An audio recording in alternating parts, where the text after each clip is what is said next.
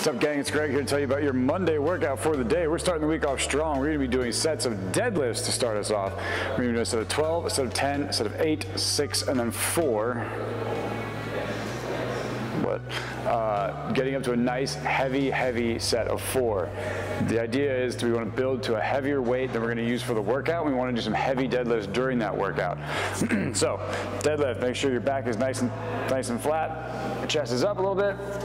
Pushing through the floor with those feet, pulling that bar all the way to a standing position. That's going to get us into the workout. The workout is going to be 5 sets with 1 minute rest in between each one. You're going to do a set of calories on the bike or the rower.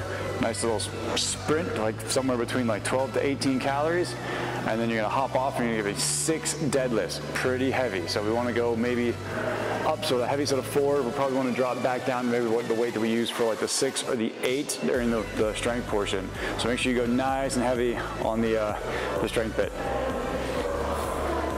What a better way to start the week than deadlifts, huh? See you there.